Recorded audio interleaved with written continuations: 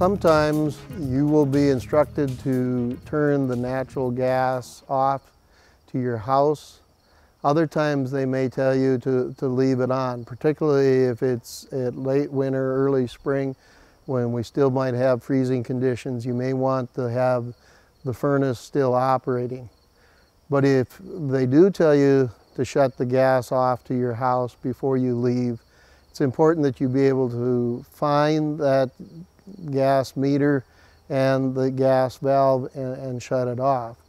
What we're looking at here would be a typical natural gas valve and meter, and they're usually going to be connected together. And so if you don't know where it's located, look on the outside of the house for the meter, and then we'll be looking at actually turning the gas off at the valve.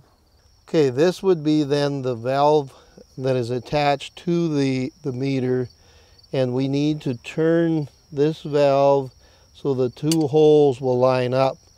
And typically just a adjustable jaw wrench, sometimes referred to as a crescent wrench, will work well to get that size. So what we want to do then is to turn the valve until the two holes line up to indicate that we have that gas shut off. So we turn the valve all the way down until those holes are lining up.